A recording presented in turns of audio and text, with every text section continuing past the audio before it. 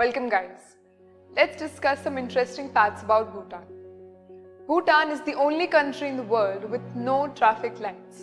The reason being Bhutanese prefer traffic policemen to direct them, and the roads are not so complex for traffic lights. Secondly, you will be surprised to know that Bhutan was a monarchy till 2006, and by the end of 2007, the country held its first direct elections.